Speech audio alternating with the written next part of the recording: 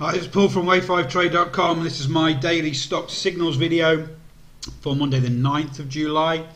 I've already covered this particular stock in the weekend Wave5trade monthly webinar that I held, but I want to go through this for today's signal. Our stocks signals membership, they get potential long and short fifth wave trades on the weekly, daily and the 60-minute time frame. Down here on the right you'll see they also get stochastic long trades intraday and stochastic short trades, and it's a very simple membership. We give these potential fifth wave trades every single day on downloadable spreadsheets for all time frames.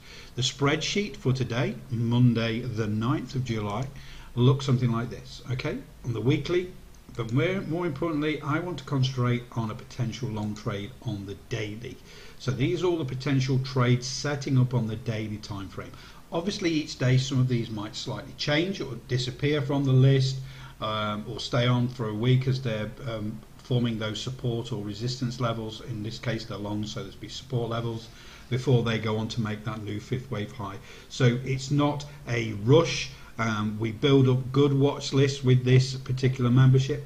So today I'm going to look at Ralph Lauren. This is on the spreadsheet for today on the daily time frame. Potential long trade on the fifth wave. So the chart. So I'm using the TradeStation version of the Wave5trade Elliott Wave Indicator Suite. It's also available for multi-charts, Think or Swim, and a Ninja Trader. But as I used this example during our support webinar this weekend on TradeStation, I thought I would continue and do the video with it. So I don't do many videos with this. So with Ralph Lauren, we've had a very big rangy period here. Then we've had this big move out of the range. That's what we're interested in. So for our members, this is where we isolate the start of this trend at the low on this range before we move out. So we've moved out above this pivot point here and we've continued to go high. It started to pull back, we've come across this trade, this potential trade, we isolate down here. Then our Elliott wave automatically puts the counts in, the 1, 2, the 3, the 4. The wave 4 is what we're really interested in on here. We want to trade the fifth wave, and our indicator suite measures how this fourth wave has performed.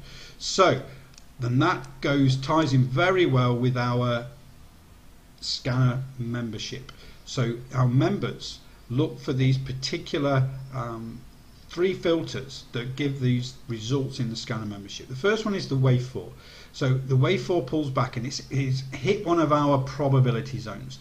In this case it's hit the red zone. It's still good as long as it doesn't break this zone. We've started to move away from those lows, so this is a 75% probability that could go on and make a new wave 5 high into our automated target zones up here in blue.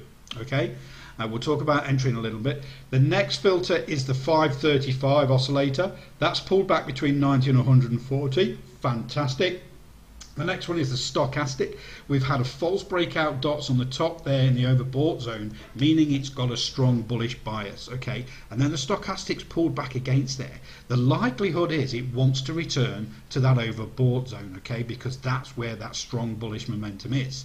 So those are 3 basic main filters for that data, for that stocks membership that we get, and we push those potential fifth waves out every single day on those spreadsheets.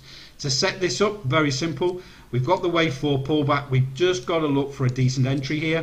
So the stop loss, simple. This is quite an expensive stock, so we've got to be about 10 or 12 cents below that low, that wave 4.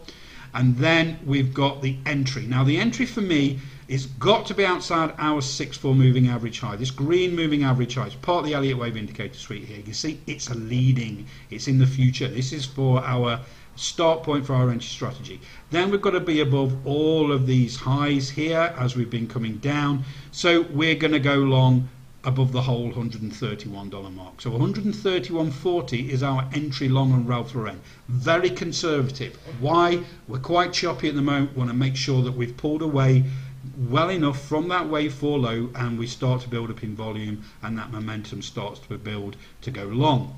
We've got a great risk reward into our target zone here, 1 to 2.5 right into the bottom here of $150, and you know, it could go as much as 1 to 3 if we get to $155 on here. So great risk reward while still being conservative on this potential long for Ralph Lauren on the daily time frame. This is a swing trade. Usually these take between 9 and 20 days to get to target, but just lately in these volatile times, these Trump tweet times, some of these swing trades are taking up to 30 days. So if you're going to play this by options and we get above 131 and you're looking for an options play, you need to look 30 days in advance for that sort of options play for that expiry. Okay, so this is it for today. Have a great trading day, and I'll speak to you all tomorrow.